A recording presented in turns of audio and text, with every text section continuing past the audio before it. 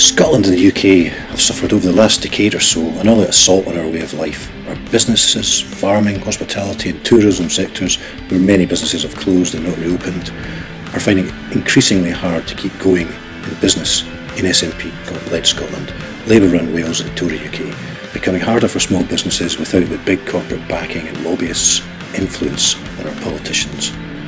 All parties are riddled with corruption and not acting in the best interests of the people of our nation.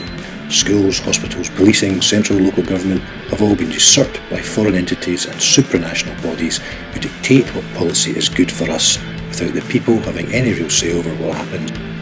It's time to stop that rot and bring back some integrity, common sense and policies which will benefit our heritage, our people and our communities. That's why I ask you to join, support and stand with us at the Alliance for Democracy and Freedom Party.